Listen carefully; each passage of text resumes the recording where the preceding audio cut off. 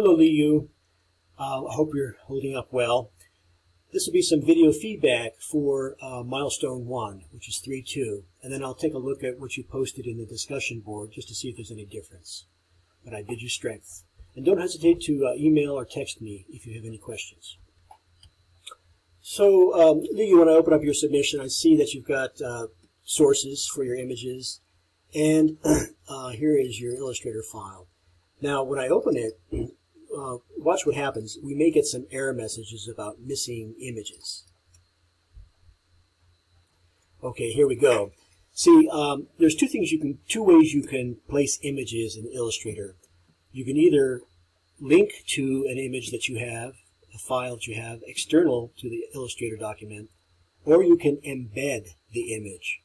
Embedding the image allows you to have a standalone file and makes it portable, and you don't need to package up a bunch of high-res images. It does, however, make for a larger file.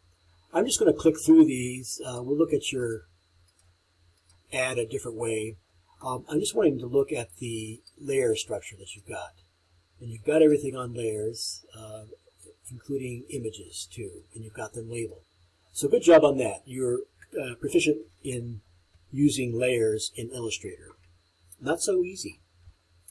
Liu, I just wanted to say that it's unusual to have a horizontally oriented magazine ad. I think I've seen them. You might want to maybe do a Google search for horizontal magazine ad successes or something. But generally speaking, they're going to be vertical, and because this requires the viewer to flip the magazine. I think you can do that and keep the same ingredients. I would be careful about using so much text. Make it small, and think about what you want the hierarchy to be. Do you want the images to be prominent? Do you want the text to be secondary? Right now, everything is about the same level of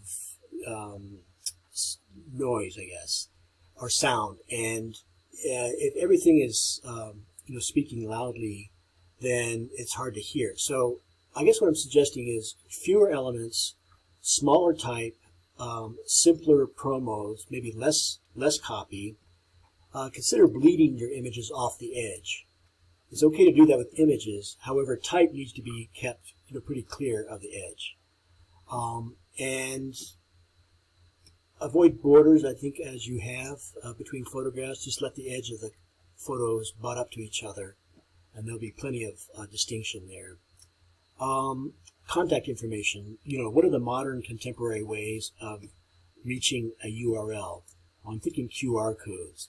Anyway, anything that you can do to make it contemporary, I think, would be good in your refinements. I look forward to, you have the ingredients, though, and you understand layers well enough to be able to make an animated GIF from these ingredients. So I look forward to seeing that.